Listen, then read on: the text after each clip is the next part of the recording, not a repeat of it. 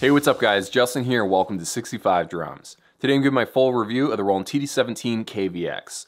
Now this drum set is kind of interesting because Roland usually didn't make drum sets of this size with this caliber of sounds. They never did that sort of thing under $2,000.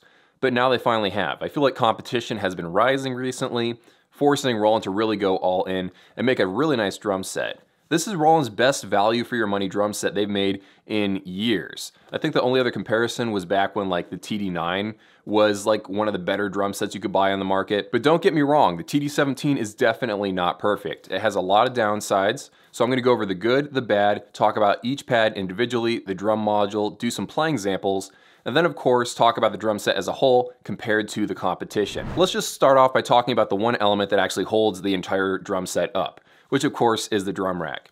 I'm a little bit 50-50 on the drum rack, to be honest. It's one of the weaker elements of this drum set. On the one hand, I really love how compact it is. When I went and bought this drum set off of a guy, I literally just folded the drum rack in half and then put it in the trunk of my car and was off on my way. With the TD30K, it's a bigger drum rack, it's a lot heavier, and you have to fold down the back seats and do all this stuff.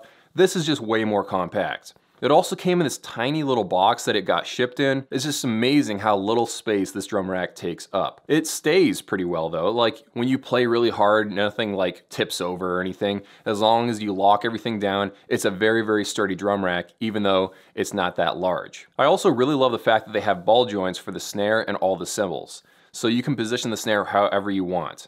I kind of wish that the snare arm was a little bit longer so I could scoot it a little bit farther away from the drum rack, but overall I love that I can position it however I want. Also the cymbals, even though they don't have a boom arm, you can still get it 99% the way you want it to with the way everything's set up. And the cymbal arm that it is on, the one straight piece, is so long that you can position this to be even too tall for me, and I'm 6'6". So there's a lot of flexibility in making this drum set feel large. I also really like the fact that the floor tom isn't stuck in place. You can slide it from left to right on this right arm of the drum rack, and so you have a lot of freedom in positioning that one. There's pretty much only two big downsides to this drum rack. The first is that the two high toms are kind of just stuck in place. You can't really reposition them, they're kind of just stuck there. You can tilt them this way and that, but you can't move them very much like you can with the floor tom. And the other downside is that because it's so portable, they made the front two posts of this drum rack really close together. There's just enough room to put the kick drum between those two leg posts, and that's pretty much it. What if you want to upgrade to the KD120, which is the kick drum one step above this one? It's like 12 inches across. There's no room to put that in between those two, legs right there. You could put it behind the drum rack and then scoot back, or you could put it in front of the drum rack, but that would look a little weird and you have to put your leg right between the two legs of the drum rack. It wouldn't make that much sense. It's doable, but I just feel like having the two legs of the drum rack so close together kind of limits this drum rack. And especially if you want to have some nice stage presence, get like an 18-inch kick drum, you'd have to go buy a whole new drum rack. So just know that going in, the drum rack is a tad limited. Hey, what's up? Justin from the future here. Just got to hijack the video for a second. While editing this video, someone messaged me and said, "Hey Justin, did you notice they removed the boom arms from the TD17KVX after they launched it?" And I was like, what are you talking about? They never had boom arms. And then I went through my old photos that I took of the TD17 launch event, and I saw there were boom arms all over these drum sets. And so they literally took that away after they showed it in the launch photos. I find that to be a little sketchy, especially because it was probably for cost savings or something. It was one of the nice little added touches of the TD17KVX, and then they removed that and just give us one straight pole with a ball joint on top. It was probably a little bit cheaper to manufacture. So I'm not a fan of that move, but it is what it is. Now moving down to the ground, we have the kick drum. This is the Roland KD10, not to be confused with the Roland KT10. Now this is the newest version of the Roland KD9. There's KD9s all over the place because the KD9 is the kick drum that came with the TD11, the TD15, the TD25, and I think the last version of the Roland TD9 drum set. And a lot of drummers want to know, does this new kick drum feel drastically better? Now I would have to say it feels pretty much identical to me personally. It's got that like cloth, rubber, fabric feel to it. It's like hitting a really, really hard pillow. That's the best analogy I can think of. It has a nice solid feel to it. It's not so hard that it feels like a rubber hockey puck, but it's not overly soft. So they've really nailed the feel of this kick drum. It does sway a little bit while you're playing, but it doesn't actually move backwards. They've got some Velcro on it. They've redesigned the front leg piece. so it stays pretty sturdy, and you can play double kick with this. Now that's one common question you always get when you make a electronic drum review. Does it work with double kick drum pedals? Thankfully, Roland always makes really good kick drum pads, but sometimes other companies don't. For example, this Cat Percussion KT4. This has a larger playing surface than that kick drum behind me right there.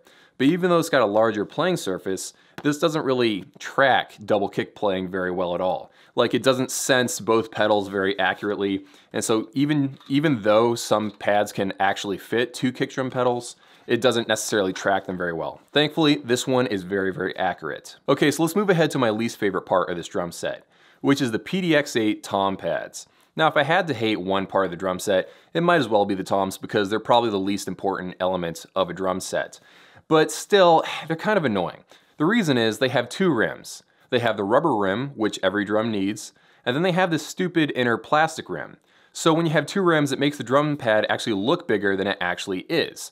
It's only got, I believe, like a 8-inch playing surface. Every once in a while, your stick will accidentally hit the plastic rim. It'll make this annoying clinking sound. It's just kind of irritating, to be honest.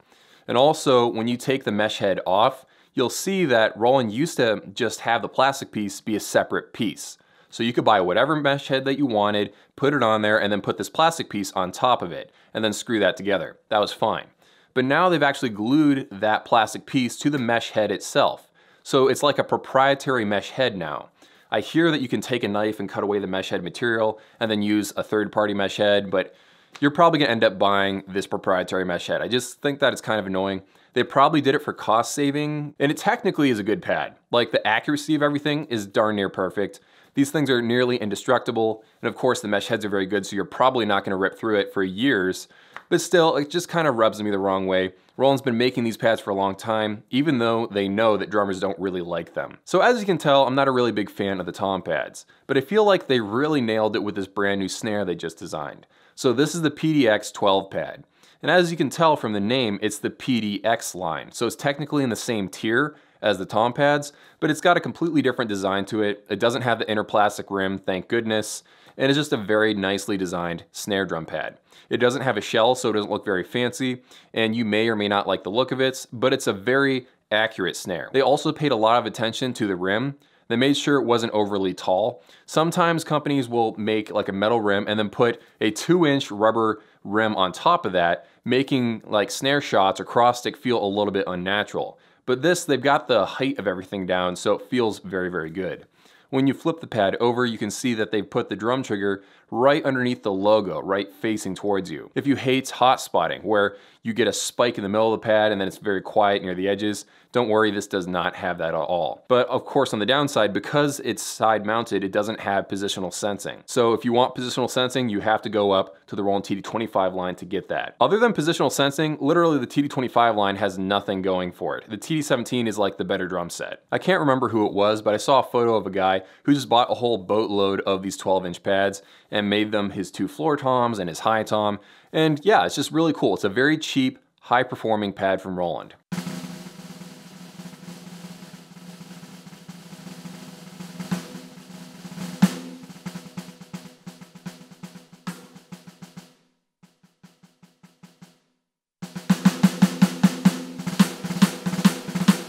Okay, so let's move on to the cymbals. You have the usual suspects here. Roland doesn't really design cymbals very often. You got 2 CY12C crash cymbals, 12 inches across, 2 zones.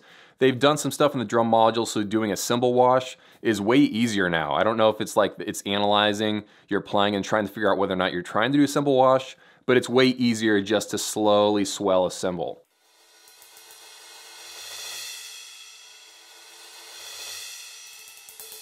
So they're both, you know, CY12Cs. They've been around for a long time. The only redesign is they don't have the white plastic, you know, back plate anymore. They just have that matte black look. The ride cymbal is a CY13R. It's got a bell, bow, and edge zone.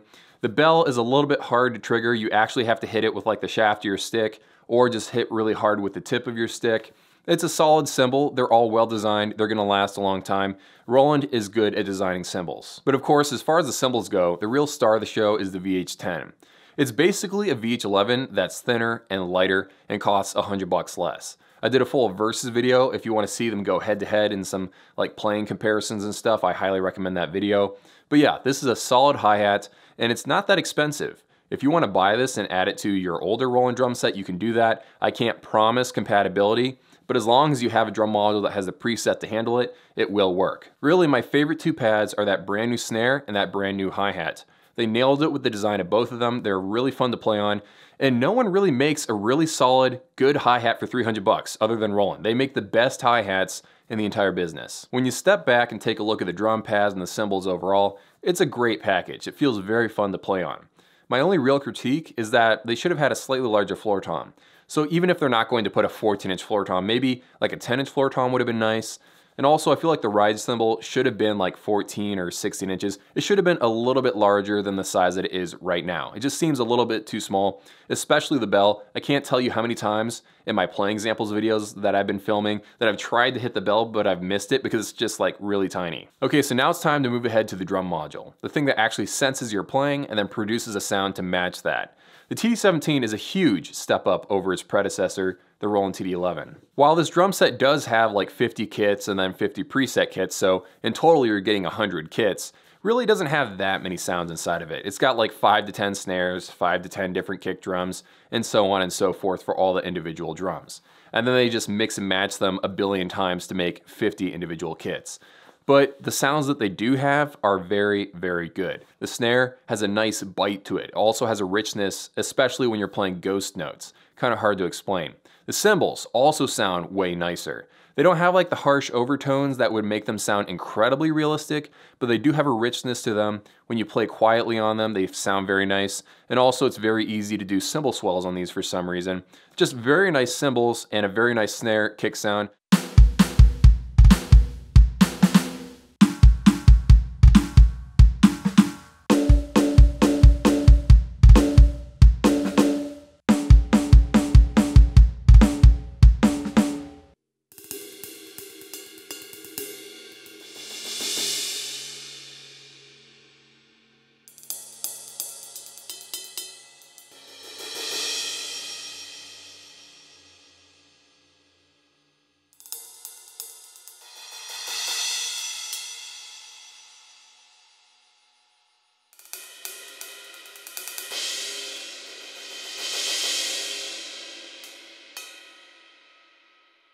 The toms I feel like are the weak point as far as the sounds go, but if you start doing the EQing and you start tuning them up or down, you can get them to a nice place. I will have to say, Roland does have their signature sound. They do a lot of heavy processing to their samples, so they have this slight synthetic edge to them. You're either gonna like the Roland sounds or you're not, depending on what you've thought of previous Roland drum modules. But if you do like that Roland sort of signature sound, this is a huge step up over the Roland TD11, and I do like the way it sounds. Before I jump ahead to the editing options and stuff inside of the module, here's some quick playing examples.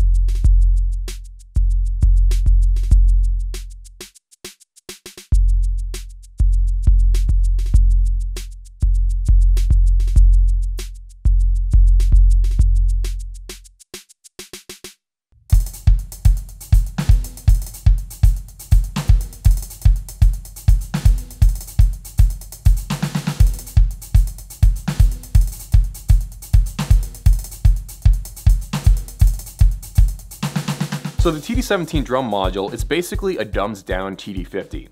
I don't think it actually has TD50 sounds, but it just reminds me of the TD50 very, very much. But it's way easier to navigate. You've got dedicated buttons for things that you want to get to. For example, if you want to tune the drums, in previous drum modules you'd have to go through some menus and then find the tuning option. With this, you just press the tuning button and bam, now you're tuning the drum. Press the muffling button, bam, you're muffling the drums, or you're taping the cymbals. You can do all kinds of things like that because they have dedicated buttons for that sort of stuff. I kind of wish this other button was put over by the setup button because those are kind of like your advanced user settings, but other than that, the navigation of this drum module is darn near perfect. But of course, Roland is like 20 modules deep now, so they've had a lot of time to iron out some of the bad drum module designs they've had in the past. They give you a surprising amount of control. You can have room ambience. You can put your drum set in a virtual stadium, a virtual studio. You can change the size of that virtual room, the virtual wall texture, the virtual mic placement inside of that ambience. And then you have a master ambience knob so you can turn it up and down. Don't be fooled if you sit down and play this drum set and you can't really hear anything with the ambience because it's very subtle in like the factory default mode.